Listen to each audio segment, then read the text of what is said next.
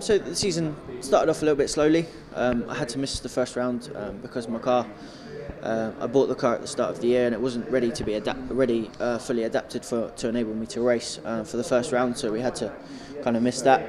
We were all ready for the second round, but we didn't. Unfortunately, we didn't have time to test before the round. So my first ever drive in the car was at the race at the second round at Brands Hatch, and we devised a new hand control set for this year.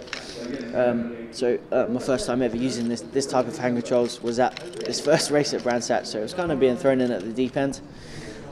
But you know, I kind of I thrive on that, to be honest. And then as the season went on, unfortunately we found a few issues with the car. There was a particularly bad one with the brakes. So kind of once we sorted out all the problems, you know, things just kind of steadily improved. So after a steady start, you know, things steadily got better before the end of the year.